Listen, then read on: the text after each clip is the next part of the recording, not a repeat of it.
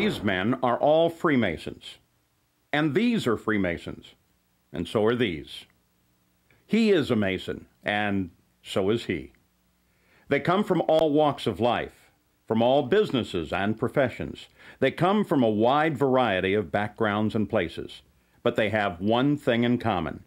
They have discovered a fraternity, the Free and Accepted Masons, and they are all brothers. Welcome to Modern Freemasonry, as we give you a glimpse into the fraternity that has affected men's lives for centuries, and why I, and thousands like me, share this special brotherhood.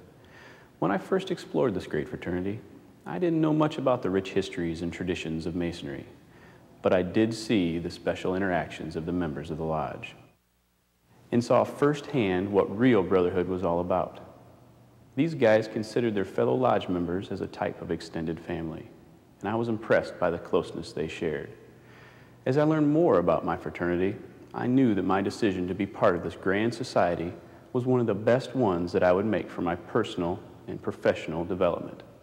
As I began to see how I fit into an organization that has affected the lives of many of our U.S. presidents, starting with George Washington, and includes some of the greatest movers and shakers of the past 300 years, I knew that I would benefit from these rich traditions, the same values and traditions that helped these men become better men, and having the same effect on me today.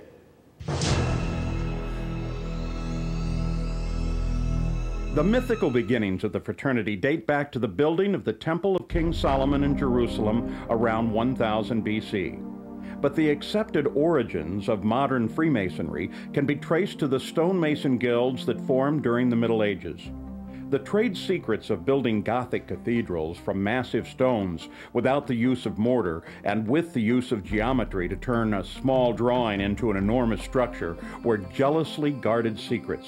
Secrets not even divulged to the priests of the churches who employed them. The guilds were developed to train masons in these skills, to enforce a standard of workmanship, and to hold their members to those high standards, as well as protect those valuable secrets.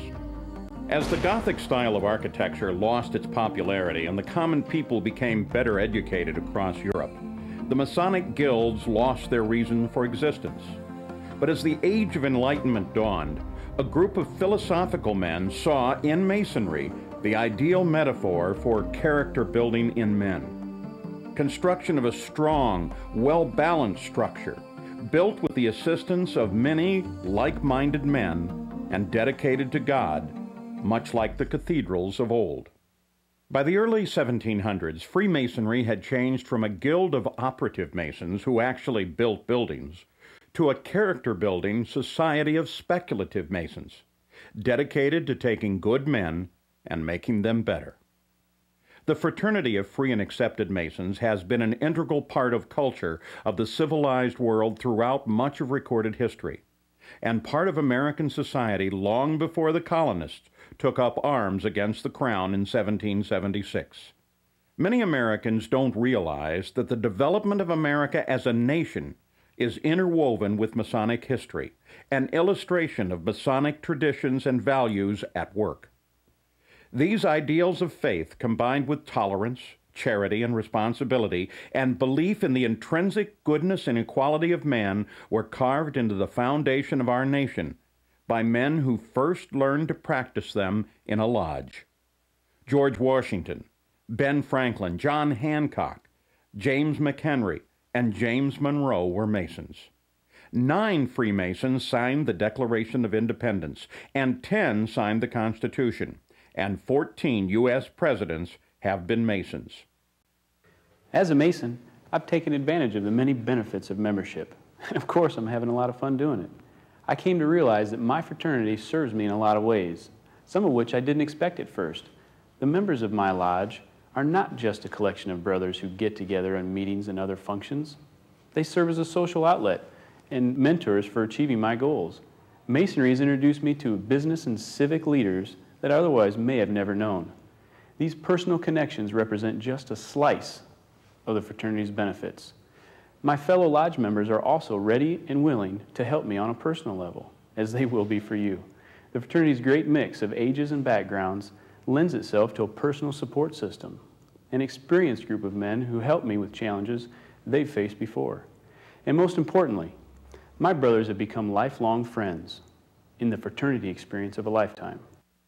Freemasons hold true to a set of timeless values, which makes the fraternity as impacting and relevant today as it has been for centuries. These enduring tenets have helped to guide men's lives, taking good men and helping them become better men by holding true to brotherly love, relief, and truth. These Masonic values are not just empty words on paper. No, to Masons they represent a daily guide for living. These values we hold up to help us to gain a deeper appreciation of becoming better family men, better professionals, and better citizens. The Masonic fraternity also develops leadership abilities among its members. Masons can utilize and hone their abilities by serving as lodge officers, mentors, and committee leaders. But Masonry also provides many other opportunities for further involvement, all of it fun and all rewarding. But what do Masons do? Masons meet in a lodge. Its members are taught its precepts by a series of ritual dramas which follow ancient forms and use stonemasons' customs and tools as allegorical guides. These are called degrees, and you've probably heard of them before. In a Masonic lodge, a man must complete 3 degrees to become a full member. Like the old medieval guilds, he is initiated as an entered apprentice, passed to the degree of fellowcraft, and finally raised to the degree of a master mason. When you join a lodge, you'll make friends that will last a lifetime, from all walks of life and every economic and social and religious background. More than that, you will quickly find as you travel the country and the world that Freemasons are everywhere, and they share a bond with you solely because of the experience you share in common. Once a man becomes a Master Mason in his home lodge, he can enjoy further brotherhood and involvement in other Masonic organizations known as appendant bodies, including the Scottish Rite, the York Rite, and the Shrine. Because Masons are an eclectic mix of men from all walks of life, the other groups have developed over the years to enlarge upon the lodge experience. They offer deeper understanding of involved leadership as well as charitable and philanthropic activity. History, symbolism, charity, personal growth and development, friendships that last a lifetime. It's all part of this incredible worldwide fraternity. To become a Freemason, simply ask for a petition from the person who gave you this DVD. He'll assist you in filling it out and tell you when it will be considered by the lodge. He'll also ask for an initiation fee, and you'll need to give that to him when you complete your petition for membership. I can personally tell you the impact the Masonic fraternity has had on my life, even in the short time that I've been part of it, from forming a support network of caring friends, getting real-life leadership experience, and meeting men from all over who enjoy helping me succeed. And not just any men, men I call my brothers.